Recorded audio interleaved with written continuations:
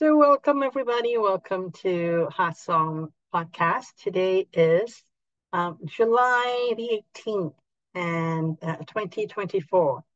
So welcome. The topic for today is continuation of self-sabotage. So hello everybody. Today is a continuation of self-sabotage. So it's self-sabotage session 2.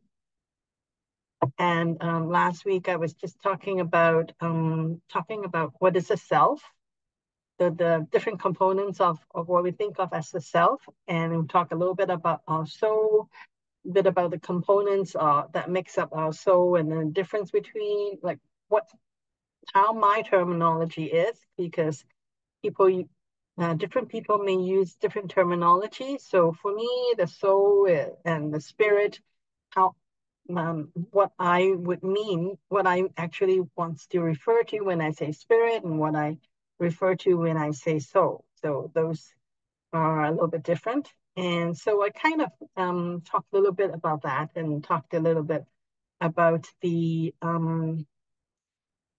why we self-sabotage. So there are a lot of reasons. One of them, is that innately, because we are not just one, we're not just one thing. We are a combination of things. We are a combination of a body and a soul, living kind of living a life that is designed by our spirit. So there are different components. So when the body and the soul are not quite aligned, then you would have this idea of, you're self-sabotaging, because one body wants to do one thing and your soul may be up for something else. So sometimes the soul may be very a lot of times the soul may be very adventurous. So the body, not so much, because the body has to, worry about being able to survive in all the activities that the soul was signing up for. So that's why there's sometimes maybe some misalignments. And also we're born into families which has their own dynamics. So sometimes we picked up some beliefs and customs and culture which does not quite resonate with our soul. So then there are those internal conflicts that kind of we may not always are conscious of those internal conflicts. However, they may come up as self-sabotage. So talked about that last time. So this time though, it's kind of, last week I opened up a can of worms, but I didn't quite talk about how to deal with this can of worms. So this session is more about, so now that we are getting to the point where, okay, what do I need to do in order to stop sabotaging ourselves? So this is our main topic for today, and we're going to do a number of processes that may be helpful to assist you in getting all the different, I would say, parts of yourself to become aligned, so that when you go forward to live a life, that then you are like all system is a go. You're not, one part of you is going backwards, one part of you is going forwards. Any questions so far? Not really?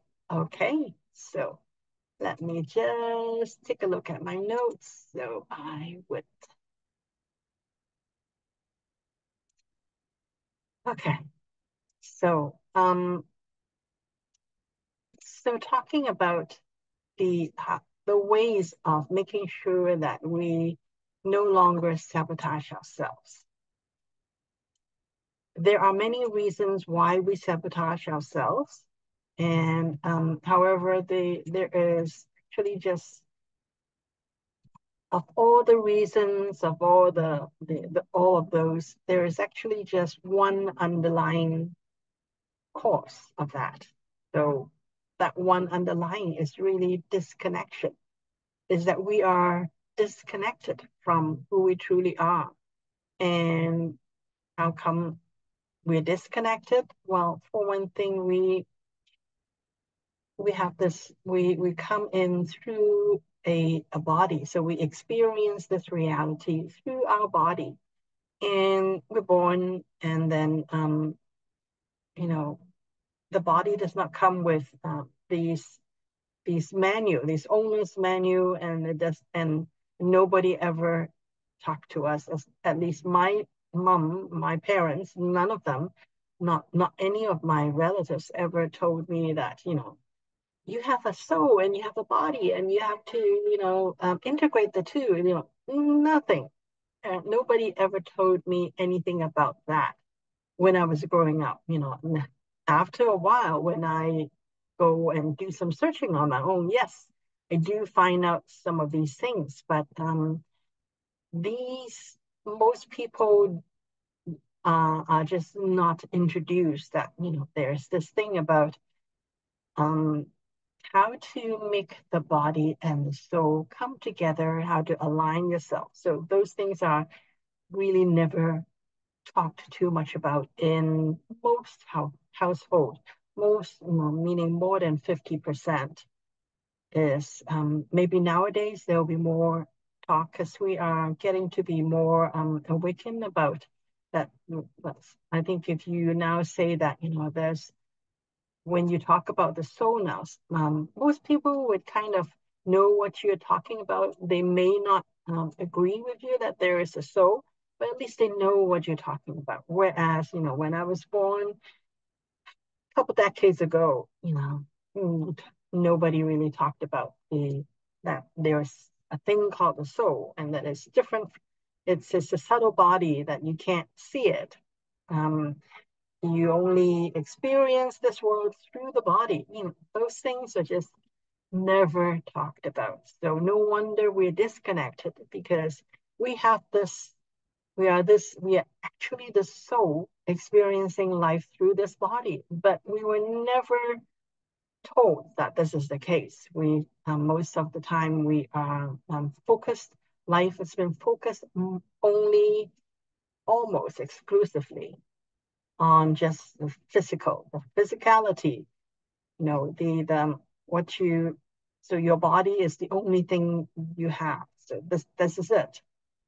And so when there is so much ignorance about what the soul is and what the body functions, the relationship between the body and the soul, so we don't know. That's why the body kind of just try to function as though there is no soul. And then the soul tries to steer the body or experience this reality through the body. But because the soul don't always know how to communicate these through our consciousness. So there's this miscommunication between the soul and our consciousness. So a lot of times we don't know what our soul wants. We just, you know, thinking, and we think our mind is our soul.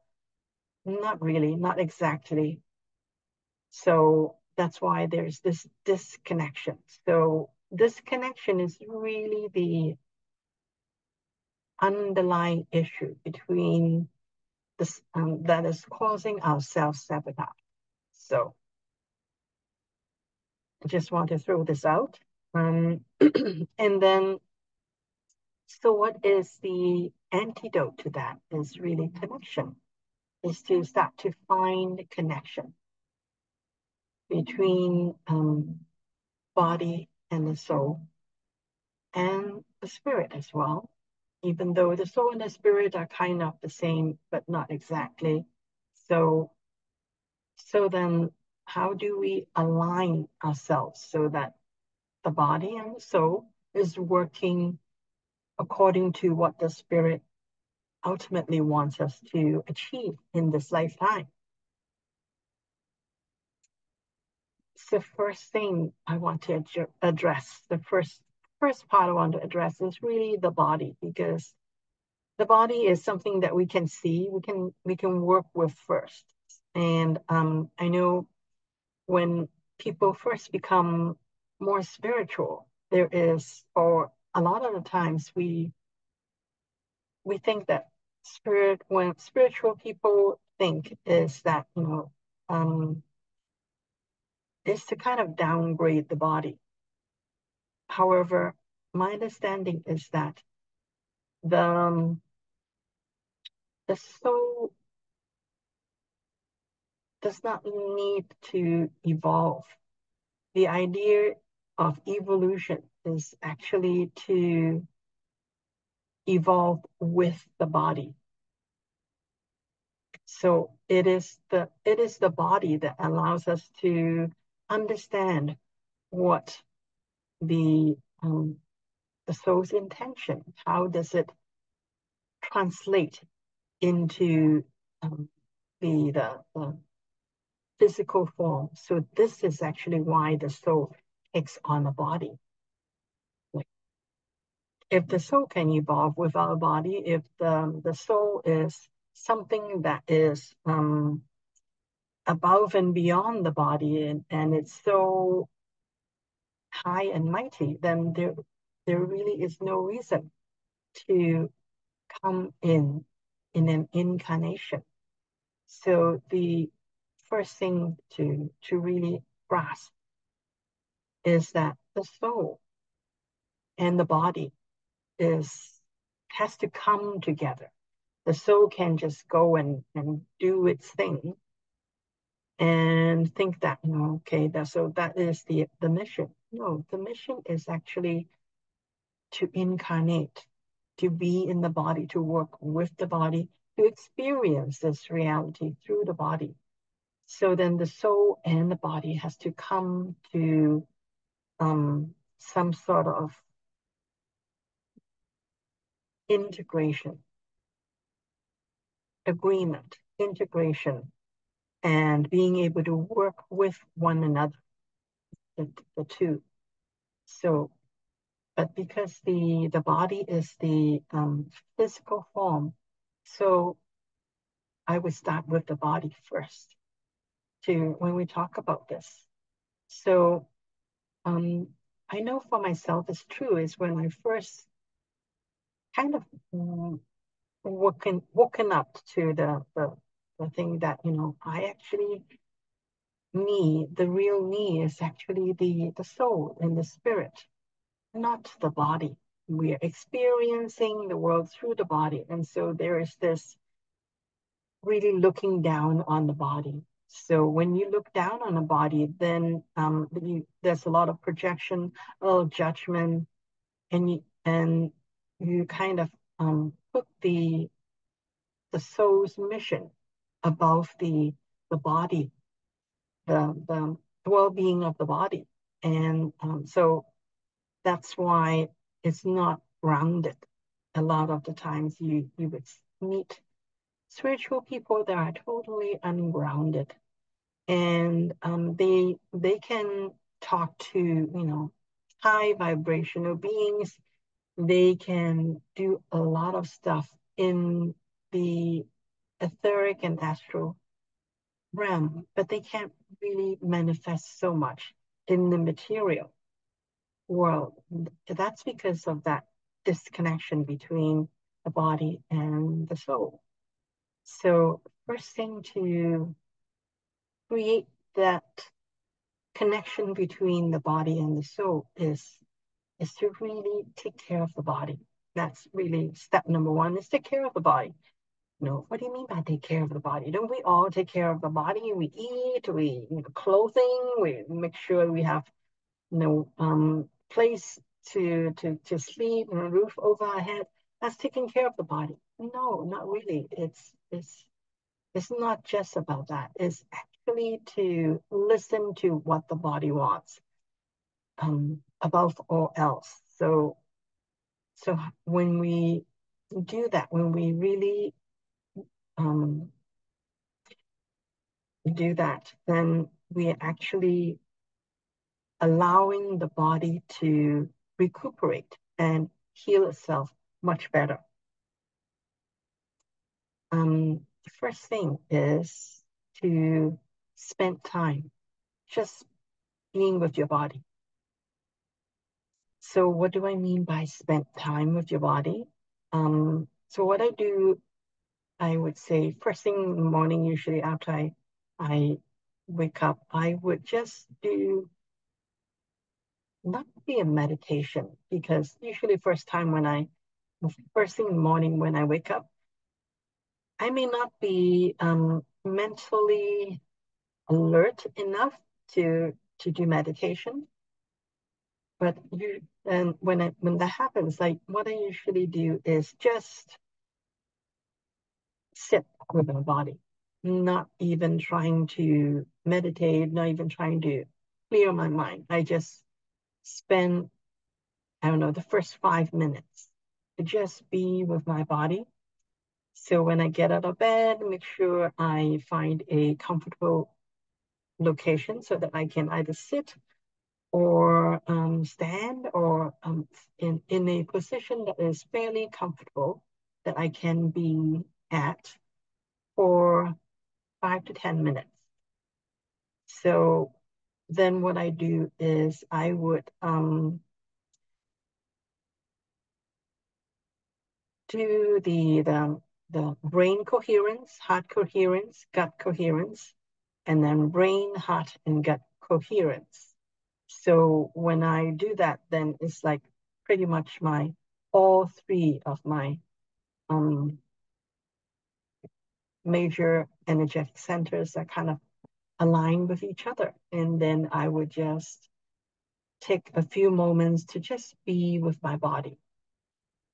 I'm not trying to pray, I'm not trying to meditate, nothing. I'm just sitting with my body. So just listening to the body, feeling the body, allowing the body to relax.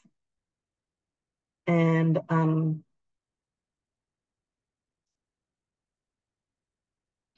it's not a relax as in, because I just got out of bed. It's not a relax as in, I need to go back to sleep again.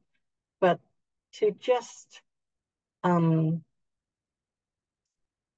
breathe properly, and also to, depending on, how I sleep the previous night, there may be some aches and pains in the body. So I just be with the body and also drop those, whatever that is left over from the previous night's sleep, to just be with the body.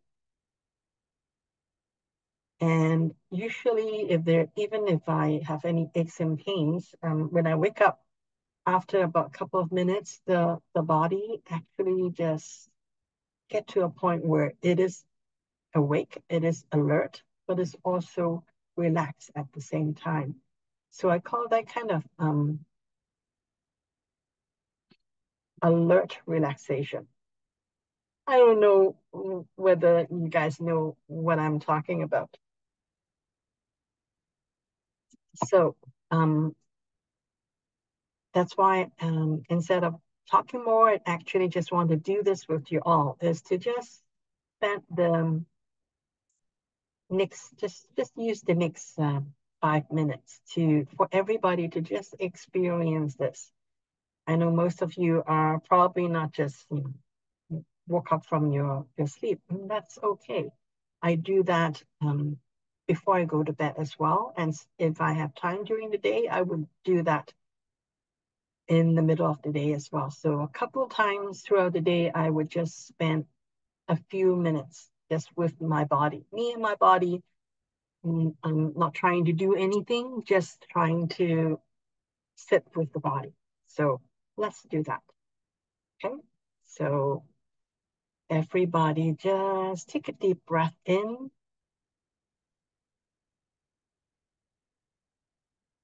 and let it all go.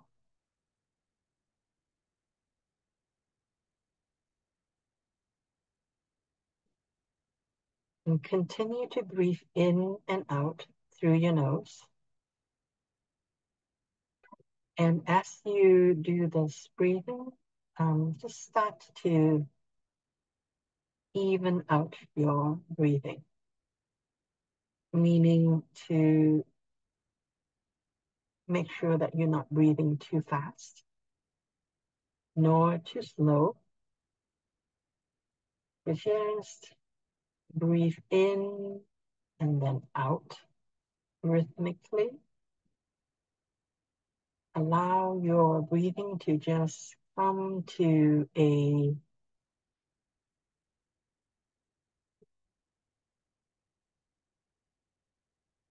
very relaxed pace.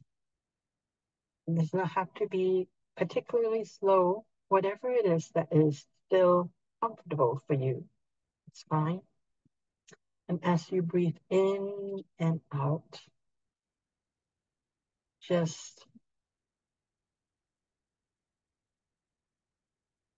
make sure that you're breathing as though you're a baby, meaning that you breathe from your diaphragm. So not just chest breathing, but breathing, take your breathing lower. Make sure your belly actually comes out when you breathe in, and your belly goes in as you breathe out.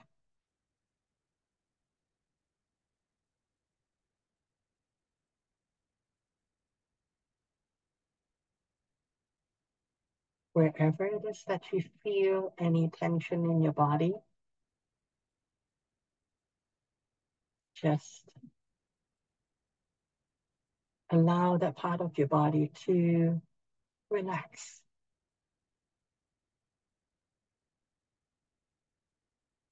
And then just focus on your brain and brain coherence activate.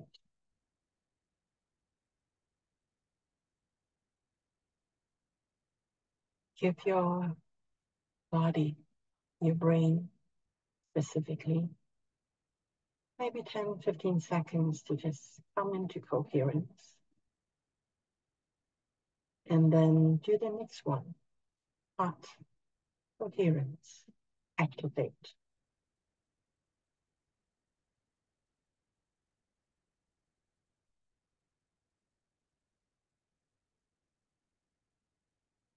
And then after another 10, 15 seconds, gut coherence activate.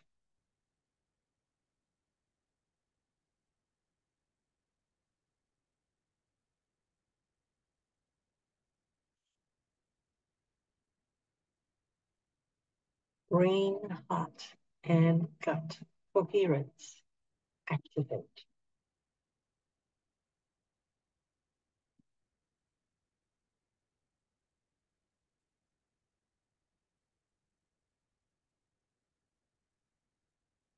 And just feel that there is this easy, effortless flow of energy between your gut, your heart, and your brain.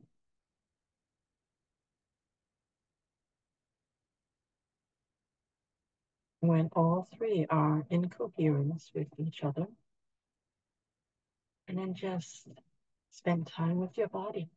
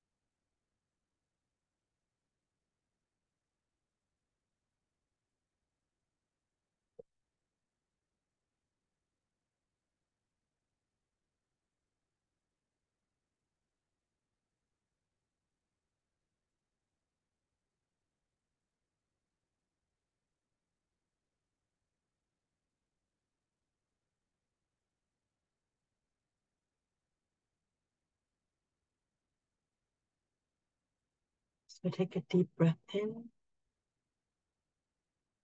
Let it all go.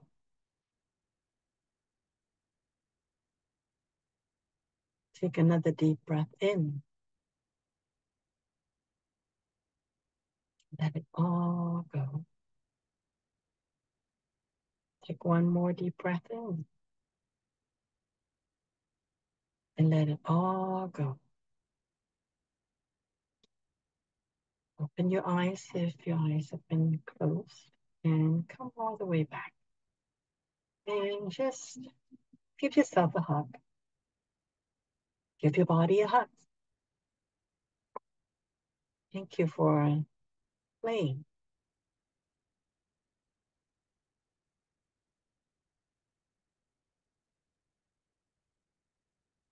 So how is that? I like it.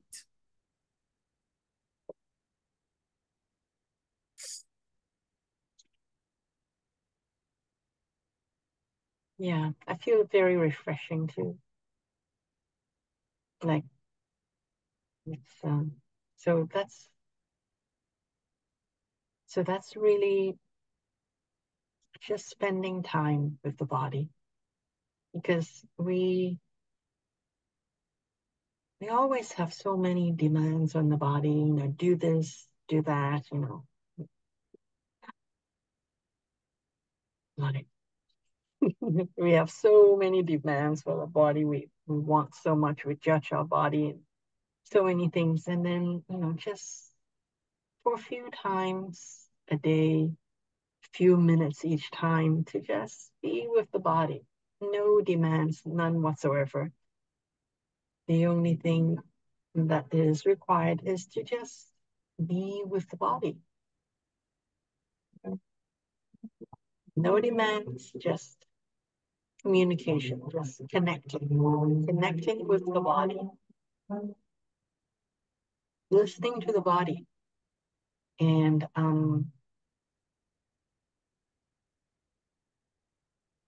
so when you do this more often, then the body would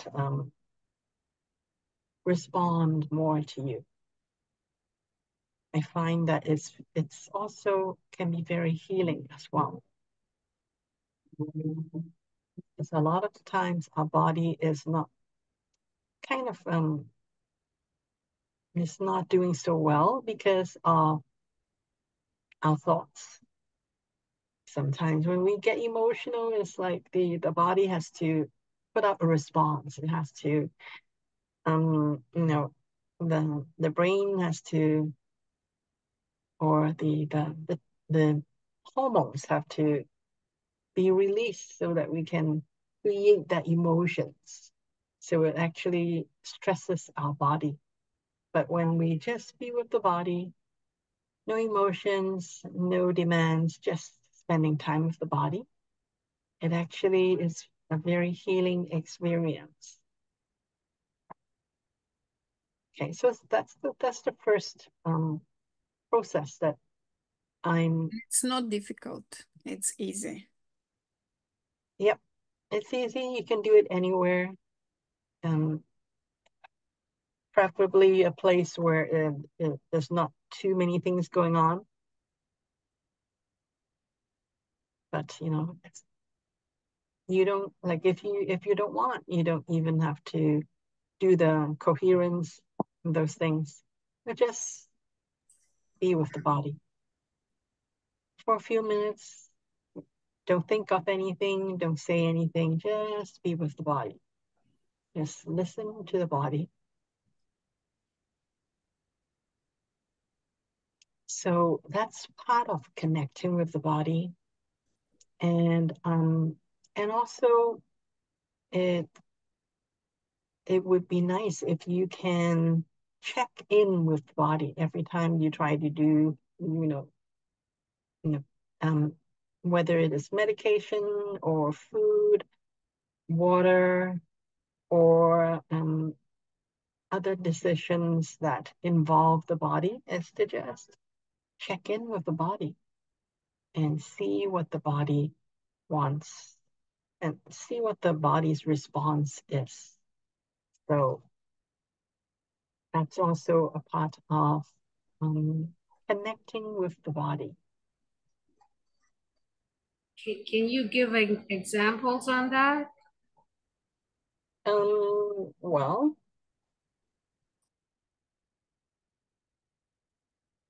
examples on that. Let's see. So it could be food. So if you are let's say deciding, okay, so what food to eat. It's just check in with the body.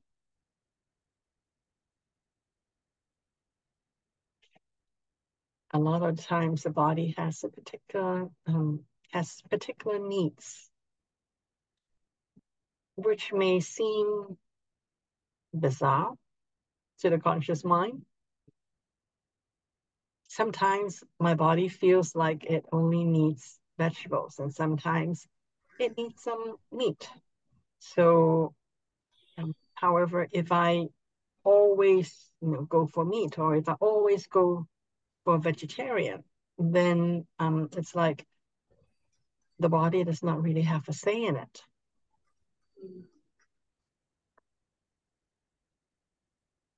Yes, the So problem is that we have been, in our culture, we have been taught to override the body and shut the body off. Yeah, very true. That's why yeah. yeah, that's why it's good to connect with the body and ask the body these things. Because why would the body wants to play with you or help you if you're just going to bulldoze over the body? Yeah. Because the body actually has a wisdom that we know nothing about. Mm-hmm. So sometimes I would suggest more often than not, let's allow the body to weigh in. So, and a lot of the times you would say, I can't hear what my body wants to say, or I don't know what the body wants to say. The body does not know how to talk. I mean, I know how to talk, but that's my mind doing it, Mm-hmm. consciousness doing it. But if the body has different needs, then how do I do it? How do I know? And the thing is, if you regularly allow the body to weigh in on your decisions, on choices about, okay, food choices, or it could be, vacation choices. So those things, then your body would start to give you a better sense of what it wants. Mm. And usually when the body hurts, then we try to shut it down, shut the message off. Yeah. Yep. A lot of the times we may not understand why the body wants certain things Mm-hmm. at the time, but then afterwards we'll get to know, okay, how come? So might as well get into the habit of actually allow or give room for the body to weigh in. I And think, yes, sorry, go ahead. I think that this is a big one for me. I'm so mad at my body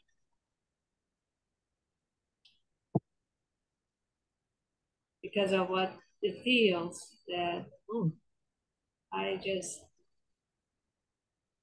yeah.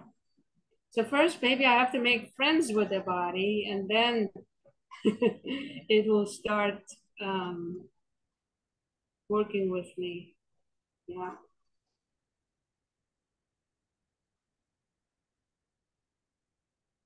Why not give that a try?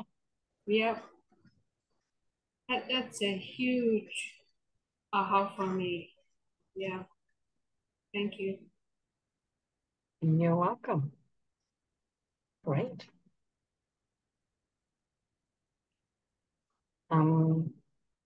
Yeah, making friends with the body. And I do find that the body talks, but in different ways. And so when you actually notice the body, like doing things like sitting with the body, you may not feel anything for the first day or even the first month. You may not feel anything, but after a while, you start to notice that the body has like the things that are good for the body. You can tell how your body responds to those things. Because a lot of times, we eat whatever we want to eat, but we don't pay attention to the body's response to what it is that we eat. And same thing as the things that we do. So when we start to listen to the body, consciously take time to listen to the body, then we notice the patterns of, how my body feels after I've been to certain places. I know there are certain people that I, certain friends, if I meet with them, then my stomach hurts. First time, I may not notice it, but second time, third time, then I know, oh, my body is trying to tell me something. I'm not sure what it is, but it seems like there's something that the body noticed that I don't notice, that I have not noticed yet. The body actually has so much more wisdom. And there are certain people, when I talk to them, my body just feels completely open, and I have no idea why, but I just like being with that person. And my body knows. So my body is responding to something that my conscious mind just does not know. It's not aware of yet. So when you start to listen to your body, these things will start to come through you. And then you would be able to, it's like another language that you need to learn, a language of the body. And when you really learn that language, then there are so many things that you can add to your awareness, that sometimes when your ego mind is just, okay, I need to do that.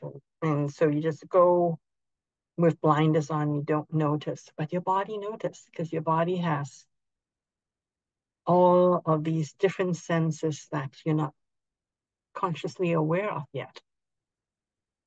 So connecting with your body, communicating with your body, listening to the body. When you spend time with your body, your body actually heals easier. And yeah, you can take advantage of the wisdom of the body, which our conscious mind, what our conscious mind think of as wisdom is not the same as what the body's wisdom can offer us. So it's just another dimension of that. Okay, so next process. So now that we've kind of initiated this connection with the body, so then it's really about integrating the body and the soul. And so the next thing is really connecting with our soul. Okay, so I do have another practice. I did say that, this time we're going to kind of more of a process heavy, because these processes are really suggestions, tools that if it resonates with you, please use them or kind of shape them and add things or take things out so that it can be yours. The practice, make it your own. These are just my suggestions. So the next thing is really to connect the soul, connect with the soul, and also connect with the spirit as well, the bigger part of ourselves as well. And sometimes when the soul is so focused on this environment, playing in on earth within this body, sometimes it's like the soul is on the ground with the body, and because it's on the ground, so it can't quite see the big picture. So when we connect the body, the soul, and the spirit together, then we can kind of get a better sense of not just being able to look at what we're doing or where we're going, but also get a better sense of why we need to have this experience or why we need to be here. So that's so the second one is really connecting with our soul's unique signature. So each of our soul is unique, and because we are each a fragment of the whole, because all of us coming together is oneness. We're not there yet. We're not in oneness yet. That's why each of our soul actually has a unique soul signature, which is why we are here in this environment, to explore, to live out that unique soul signature. And when we truly live out that unique soul signature, and everyone else is doing the same, then all of these unique soul signature come together as one sometime in the future, or whenever it is that we can step beyond space and time. So what I'm suggesting is first is to set the intention that you want to connect with your unique soul signature. Then we do the brain, heart, and gut coherence, which brings the body in as well. And then we activate 33966693, 39-inch activate. And then we open up the real eye, 0 point, and then activate the all. Because that is really our soul, the soul energy. So that is really the body, the soul, and then intention is to connect with our unique soul signature, which kind of is a fractal of the spirit. So that's my suggestion of it. So let's do this second meditation then. Let me actually stop.